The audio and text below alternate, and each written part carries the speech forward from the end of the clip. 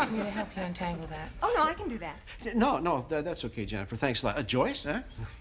It's so good to see you after all this time, and Jennifer, and the little guy, and... Little guy?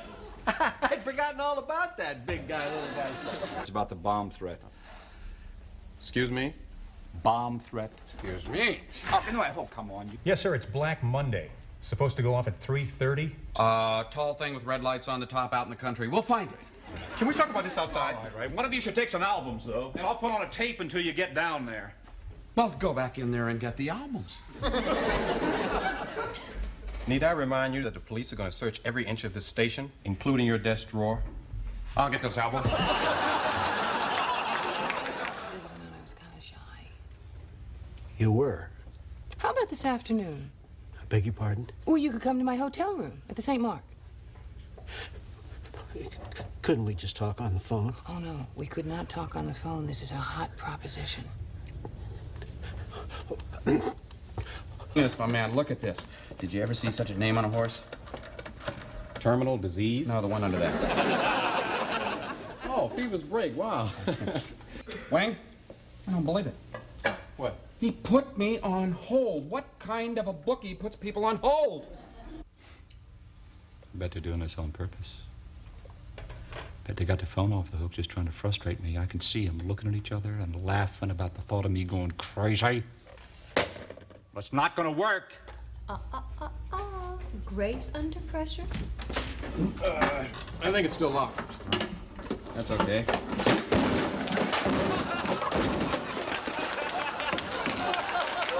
And so you weren't concerned, even though Black Monday was in the news last month, for blowing up a television transmitter in this reporter's hometown of Dayton. Yeah. Transmitter? Yes. Oh, good Lord, that's it. It's at the transmitter last. Things could be worse, man. You could be sitting back at the station on top of a bomb. Yeah.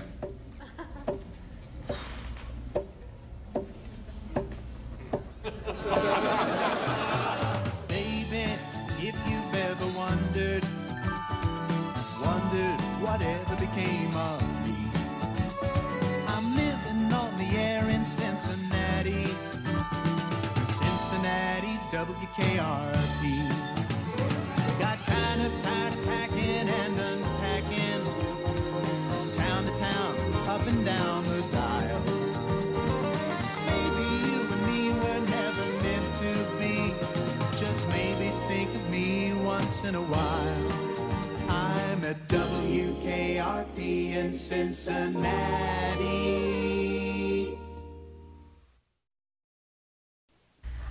Are you sure? Okay, thank you. Well? It's out of order. We gotta think of something, Annie. We gotta do something. Come on, think of something. Take it easy, Bailey. Grace under pressure, remember? Oh, don't give me that crap. Listen, I didn't want to have to do this, but this is an emergency. Andy. I'm going to cut right in on him. You can't do that. Look, Bailey, I know it's darned unprofessional, but this is serious. But Andy. Bailey, please.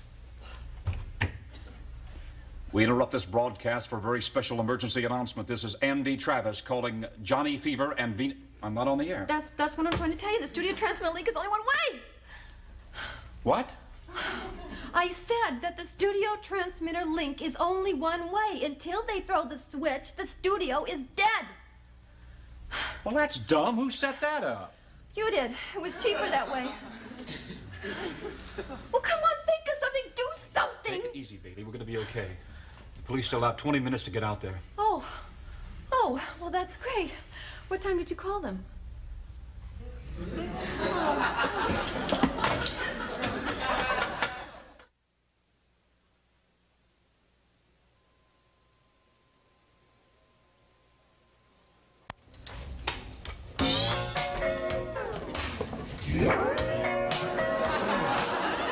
Big Heart Mellow friends, this is Venus, your man with the slow hand and turntable to match, bringing you free-flowing music, unencumbered by the heated rush of those annoying little commercials, and now the pointers. You know, Les is right. That primal scream stuff really helps get it out. Boy, when is Andy gonna call? Here, John, call him.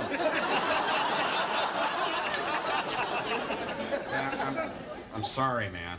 Don't apologize to me. Tell Mama Belle you're sorry. You're right. What are we going to do? What do you mean, we, paleface? You broke it, you fix it. Look, it's remnants of psychedelic spaghetti. What do you want me to do? You better try and fix it, man. I don't know nothing about fixing no phones. Look, butterfly brain. You're good with a toolbox. Use your imagination. Okay. Now I'll need that.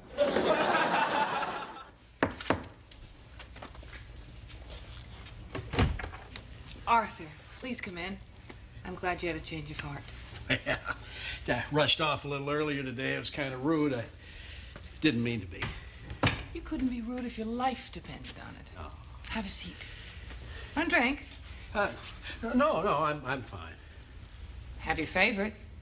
Vodka and grape juice. Purple cows. Mm-hmm. Well, short one. 2 fingers. Thanks for the second chance. Come on. You and I go back a long time.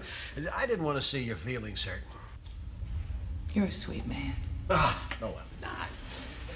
Heck, you should see me when I wake up in the morning. Mm-hmm. No, well, what I meant to say. Oh, I know what you meant. You do? Mm-hmm. Oh, yeah. You always did know what I meant, even when I occasionally didn't. Oh, thank you. Will you excuse me for a sec? Oh, sure. I'm just going to change into something more comfortable. Well, actually, I'll be right back. Just make yourself comfortable, too. Have another purple cow, big guy. Oh, boy.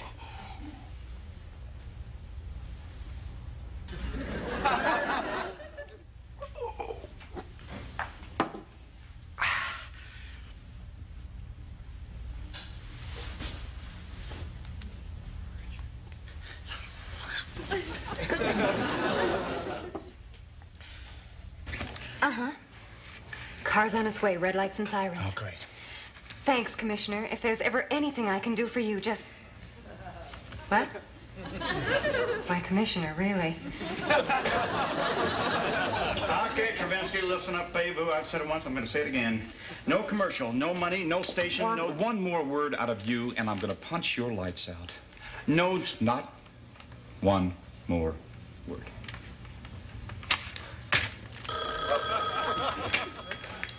WKRP? Yes? Could you hold on for just a moment? The man you want to speak with is standing right here.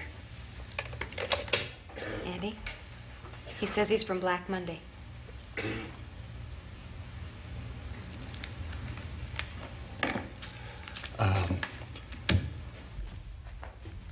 Get on another phone and call the police, and you tell them that I'll keep him on the line as long as I can. Okay.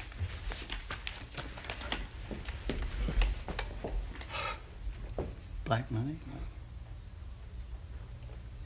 Hello, this is Andy Travis. Well, sir, first things first here. Why don't you start by telling me, is this a real bomb we're talking about here, or is this just a joke? It's real. Well, we've all got our problems. May I tell you mine? Thank you. You see, I have 2 people out there at the transmitter, and I can't reach them. Well, I guess it doesn't really make any difference that you didn't mean to hurt anybody, now does it? All right, bye-bye. Just slow down. Now, do you want to tell me where you put the bomb? Uh-huh. Well, do you want to tell me why you did that? Jennifer, to tell the police it's in a toolbox. Toolbox? No, I'm listening. Uh-huh, we're all guilty. I understand. Go ahead. John, that's not the way to open up a toolbox. I'm going to need a stick of dynamite to get this thing open. Okay, all the DJs in the room that have to go to the bathroom, raise a hand. John, you be cool and watch that record for me, all right? And don't hurt yourself.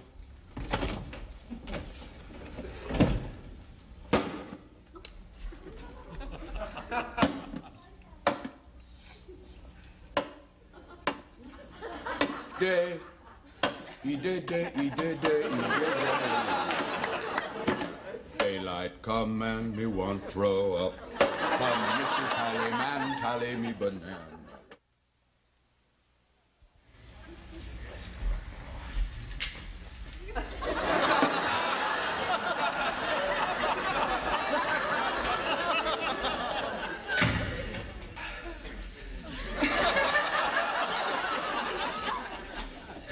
You should wear a mustache. Huh? It suits you. Oh.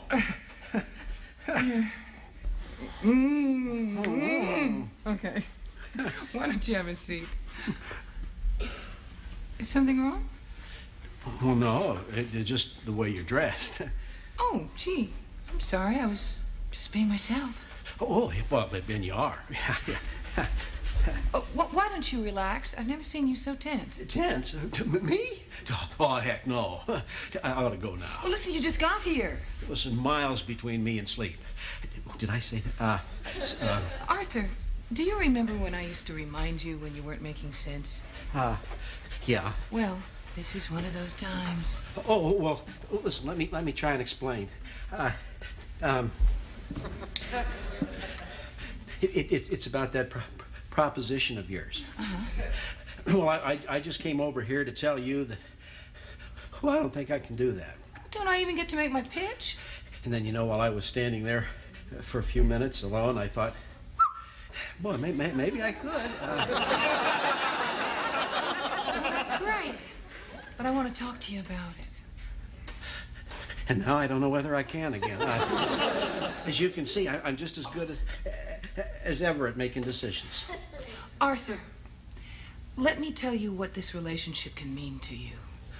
I got some visual aids in the other room. Oh, no. That's okay. Well, okay then. Just close your eyes. Close your eyes and imagine. Okay.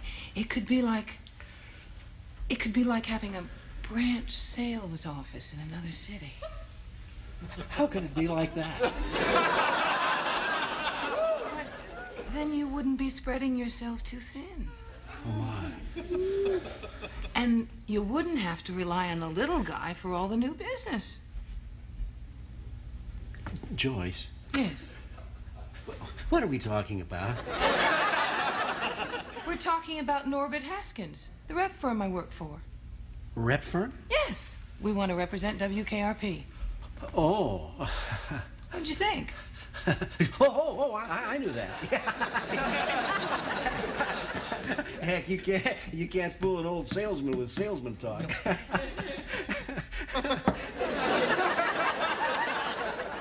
I could never lie to you. You invited me up to your hotel room, and then you said you wanted to slip into something more comfortable. Well, this is more comfortable. Yeah, sure, but... Oh, Arthur. I'm so sorry. I wouldn't mislead you for anything. No, look, it's my fault. You know how I am. I never get anything right. I'm touched that you would even think of me that way. You are? I think you're a terrific guy. I am? Mm-hmm. If you weren't married, I'd camp on your doorstep. Listen, if I weren't married, you wouldn't have to camp very long. But I am. And I'd better go. Okay. Goodbye, Arthur. Take care. You too. Hey. I could change into something even more comfortable. I was just kidding. So was I. Okay. I better go. Arthur! There is something very, very different about you. Yeah. The Old Spice.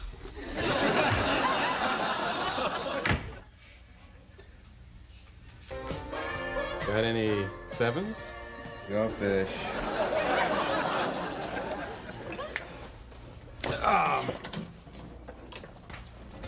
Oh, that was Lauren Wood, and this is Venus live from the Palace of Splendor.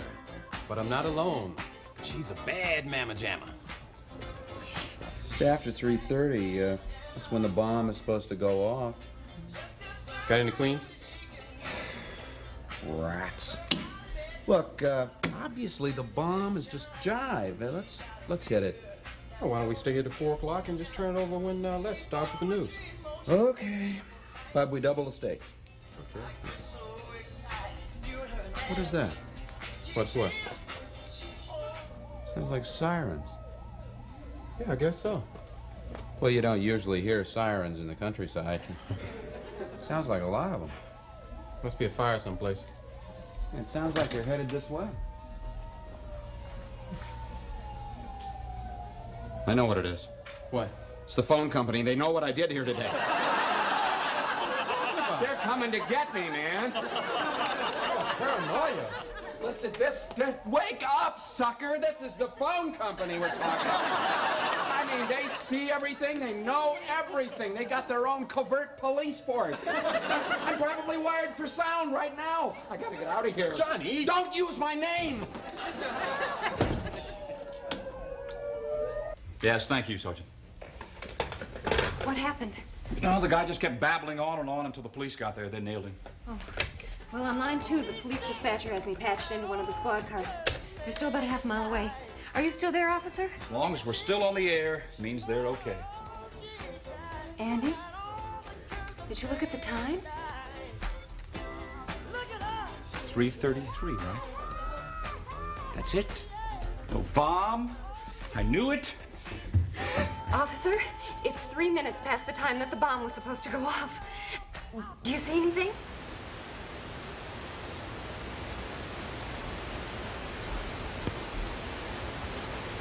Officer?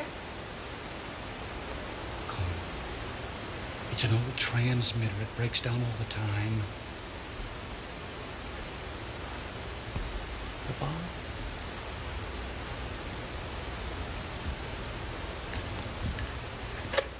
Officer, are you sure?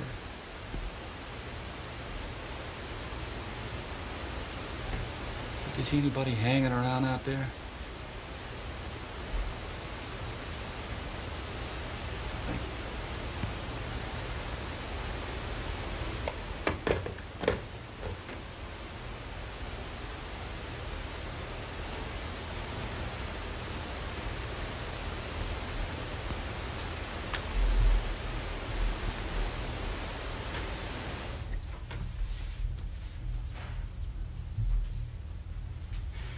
I don't believe it. Doesn't make any sense. Jennifer? Mr. Carlson? What is it? It's okay, Jennifer. I'll tell him. Tell me what? Come on, Mr. Carlson. We need to talk.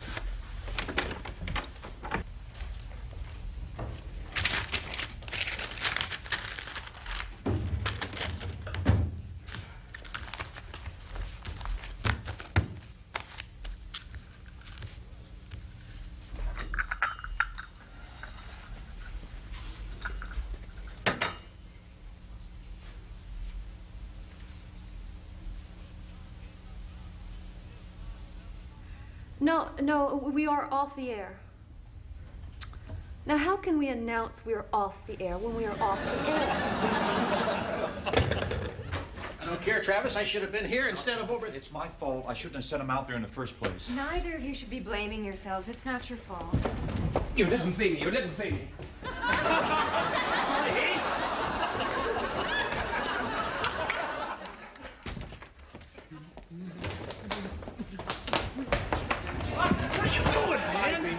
What are you doing? Travis, I'll play anything. I'll play the Carpenters. I'll play Barry Manilow. Just hide me. Johnny, where is Venus? He's What? Yeah? Oh, no. He's parking the car. Well, listen, Johnny, listen to me. What happened down there, man? Oh, it was terrible. First there were the sirens, and then the explosion. The bomb was at the transmitter. I was almost killed. Almost at the transmitter. By then, I was about a quarter of a mile away, but I could see the place was crawling with phone cops. The bomb was at the transmitter. That's what we've been trying to tell you guys all afternoon. Don't you people get it? It was the phone cops. What is he talking about? He beat the daylights out of the phone. He thinks they were after him. Naturally, when we heard the sirens, we split. He split. I stayed on the job. Then I realized he was driving off in my car. Had to chase him across half a cornfield. Well, at least you guys got out of there before the bomb exploded. Yeah, I tried to tell you, man, these phone cops play hardball. I don't know how to tell you this, but there is no such thing as phone cops. Oh, sure. Cover for him. What? Look, the real cops, look at me. The real cops caught the maniac that did it. The real cops are in on it. What is this? Apparently the bomb was hidden in a toolbox. Toolbox? The toolbox? Johnny, Venus, you're alive. The newsman's eye. You just can't fool him. Well, that's wonderful. Gee, thanks, Les. Of course, I'll have to update my story. Story. How'd you like it, Andy? How'd I like what, Les? My 4 o'clock news report. Didn't you listen? Les, the transmitter blew up. Of course. That was my lead. Wait a minute. You led off your newscast by telling them that we were off the air? No. But I can include that in my update.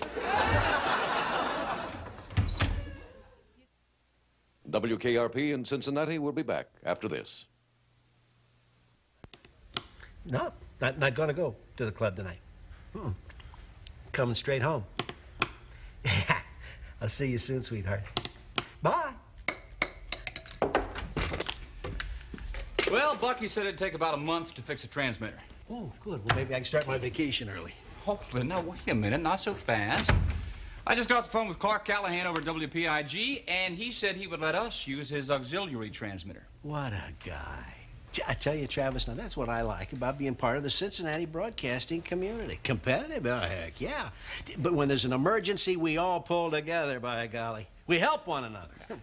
Yeah, he said it'd cost about $800. A month? A week. The swine. Good night. Good night, Travis. 800.